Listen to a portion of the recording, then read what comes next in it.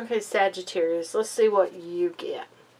Okay, you've got authority figures. So, you may have something going on court-related, because that is a gavel. This could also be universal. Now, this is past life. In a past life, you may have been an authority figure. You know, you may have went through something that had to do with, you know, court systems.